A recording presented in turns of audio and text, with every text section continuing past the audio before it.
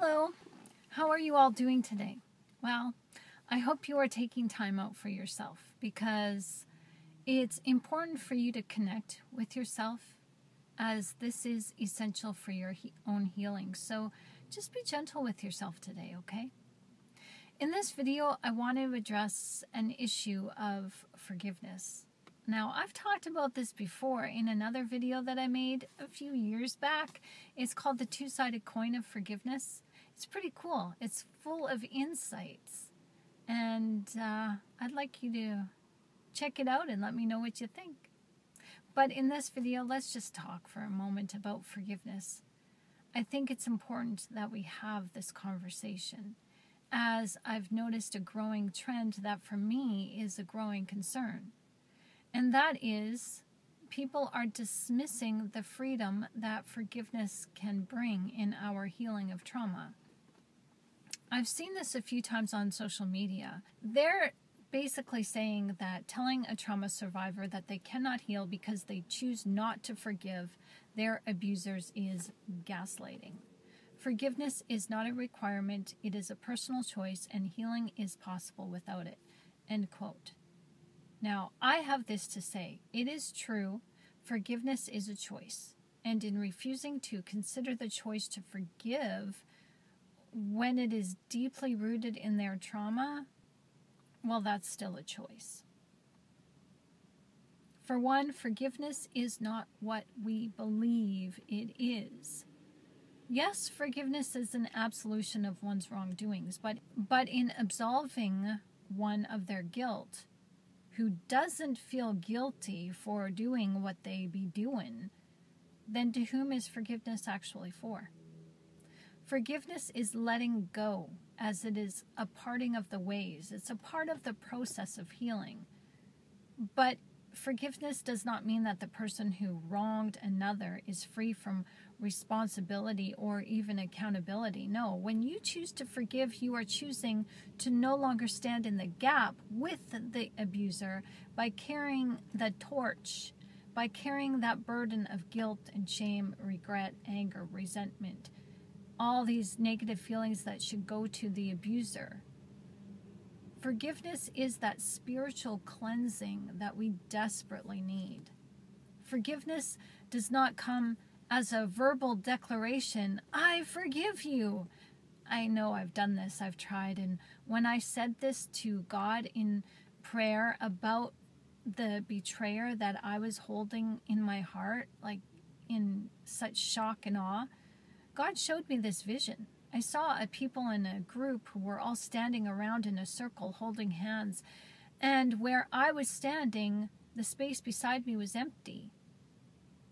And I knew who that space was for, the person who betrayed me, as we were all friends in heaven. And God said to me, either they come here or they go somewhere else. I buckled. I fell to my knees in sorrow, and suddenly my pain of what the abuser projected onto me didn't matter, because what was so most important in my mind was this person's soul.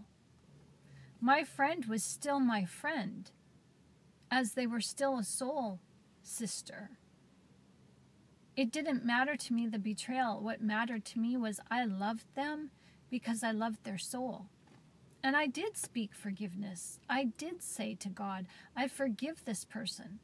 But forgiveness doesn't happen in a moment that we speak it.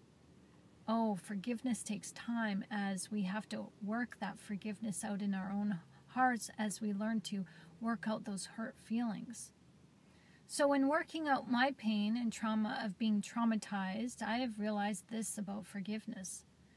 No matter what happens to you, no matter the harm done to you, only God Himself has the authority to condemn and judge. Only He sees the motive of someone's heart. People do not know why they are bound in emotional torment, and they are blinded to their actions in their pain. Trauma has our comings and goings set on autopilot, that we can't see the harm that we're doing to others and the harm that we're doing to ourselves out of reacting in that emotional pain. So just think about that for a moment. Because it is our emotional pain that compulses us to go out and do and say as we become triggered. We who are traumatized are the most vulnerable to repeat patterns of abuse.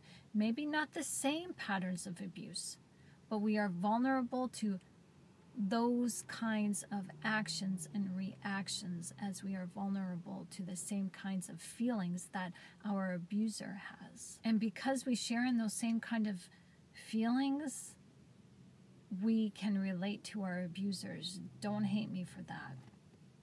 Healing from trauma takes effort. And I too am speaking from experience. I personally wanted to understand my abusers so that I could begin searching for answers to help me understand myself.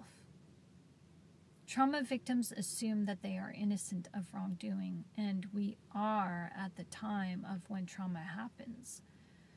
But because we allow trauma to happen on ourselves, we are repeating the cycle of abuse. We are abusing ourselves, and that we are not innocent of.